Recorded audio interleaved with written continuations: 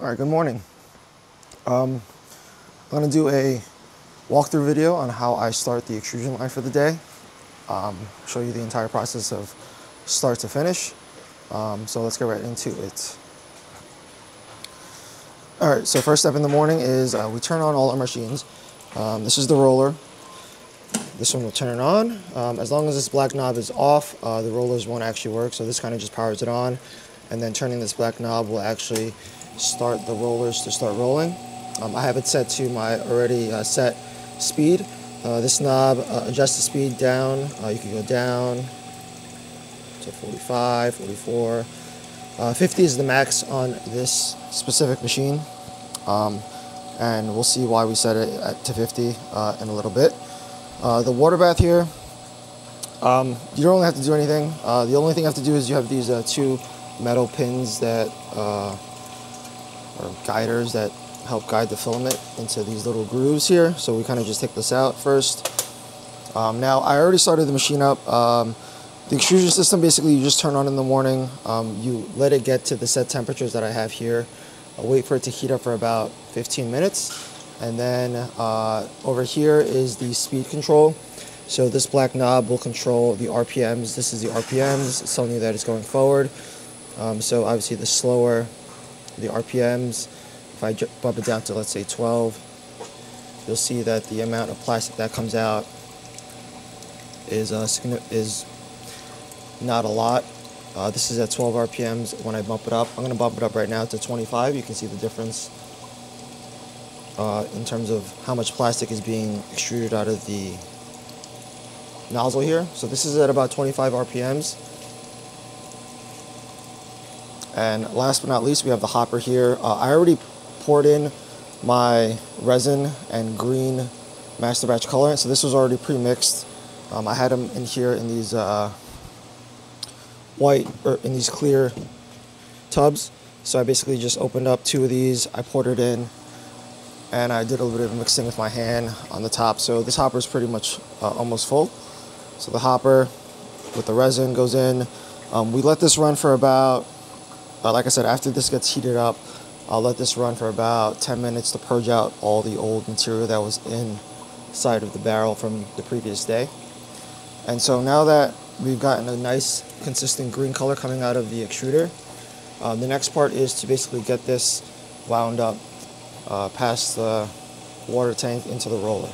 So not sure how the best way to do this would be, but I'm going to set my camera here so you can kind of see what's going on a little bit.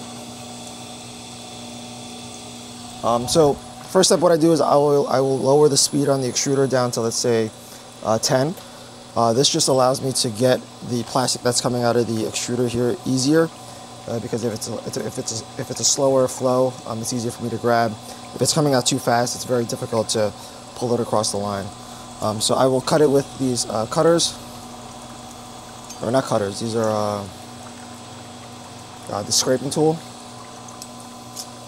and then I will grab the end of the filament that's coming out like so, put it into the water bath, and then slowly just guide it under the rollers within the water bath and right into the rollers. All right, now once that's set up and we have it going into the water bath as so and into the roller, I will go ahead and change the speed back up here to my desired speed, which is typically around 31 RPMs. That's typically where I can get at least 2 kilograms an hour. So now that that is running, next part is to put our guiding clips back on there. There's one there, and there's one right there. All right, you can see that it's rolling properly into the rollers. The next step, I let this run for about a couple minutes because I want the temperature of the water bath to be consistent with temperature that's coming out of the extruder, so that we get an even diameter of that's coming out of the water bath. So I will take my calipers and I will manually measure We're already at about 1.9, 1.8. I don't know if you can see that on the screen. 1.8. Anyways, my next step here, after this runs for a little bit, you'll see that the temperature of this cold water bath is at 70 degrees Fahrenheit.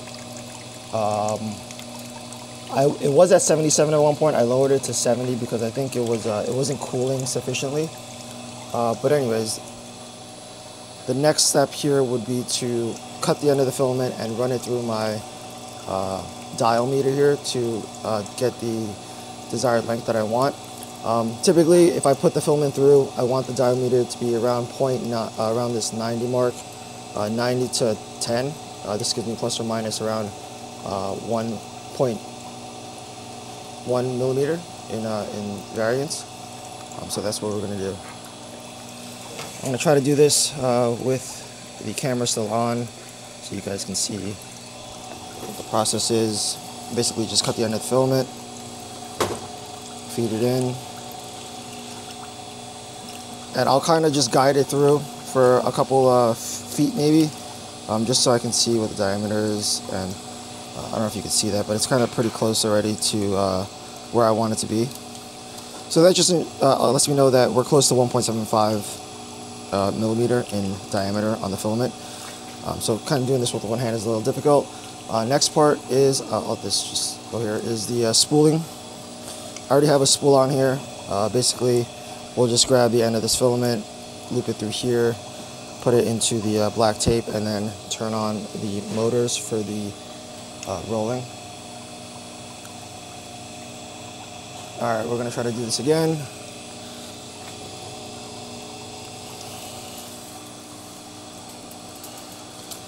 Alright, we got our end of our filament here.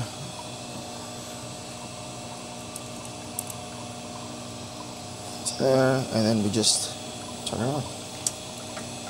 And there it goes rolling, and I'll just guide the filament with my hand as it passes through all of the rollers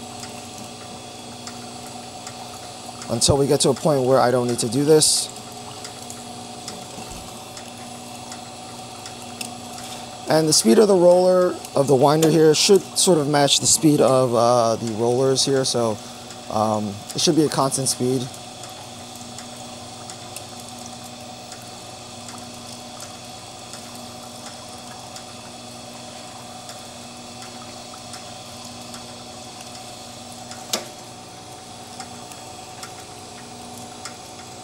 Alright, there we go.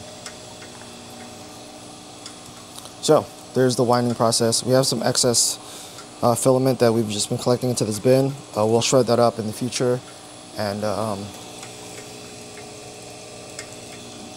recycle this back into the extrusion line. So that's basically the setup of how you start the extrusion line. This is an issue here where it's not level, so I probably have to take off these these cardboard spools here, just so that this thing is a little bit more level as it comes out of the nozzle. But essentially, once this thing is up and running for the day, all we have to do is refill the hopper with more colorant and more resin as it gets low, and then every 30 minutes or so we have to come here and change out the spool. And again, like I said, we've been using all of our Sunloose spools. They're exact replicas of the Bambu Lab's master spools. Here are our Bambu Lab refillable spools. We have a whole box full, more spools there, more spools there. So we have plenty of spools to be winding this filament. The only other thing that would be an upgrade would be to upgrade this dial meter to a laser measuring system, where it's a laser that will measure the diameter instead of doing it through this dial meter here. Those do cost about like $1,000, so I don't know if that's worth it to invest at this stage of the business.